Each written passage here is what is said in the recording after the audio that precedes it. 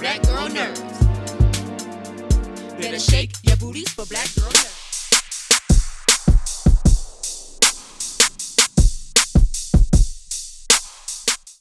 His Invisible Man doesn't seem too terrible. I mean, doesn't leave a lot of mess laying around.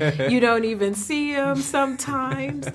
But he really is playing on some real fears that we all have. The fear of kind of like this unseen force watching us and knowing something and not being believed. Yeah. What do you think of those two fears would be the most difficult to overcome?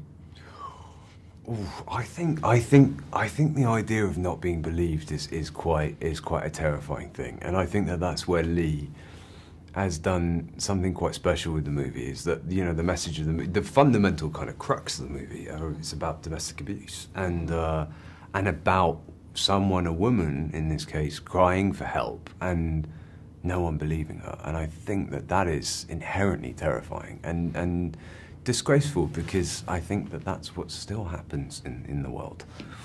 It happens often, more often than we would like it to. So during the course of the movie, we see the Invisible Man, he's everywhere, but nowhere at the same time. Yeah. When you are in that type of role where you're a major character plot, but the audience is not necessarily hearing or seeing you, how do you find that within yourself to do those type of performances? Oh, it's great. I get the days off when I'm not in.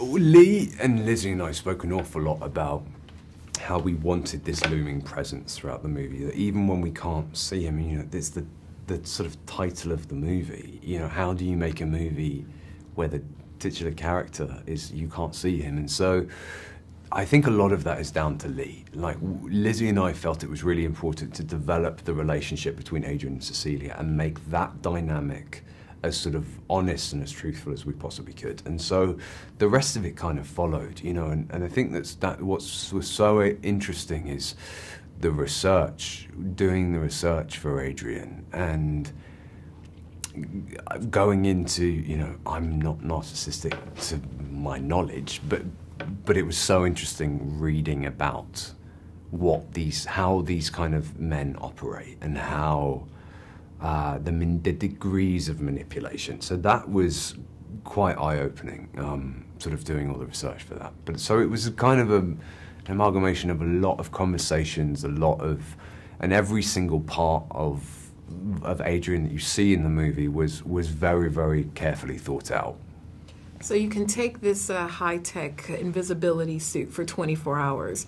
Where would you take it? What would you use it for? Oh, I feel like I would do nothing good with it. Like, I feel like I've been asked this so much, and my head goes to the darkest places. What would you do if you had a suit and you could be invisible?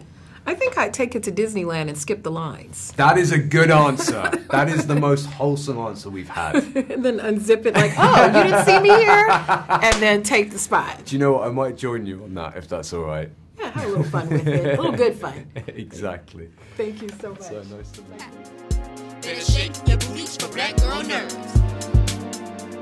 Better shake your booties for black girl nerves.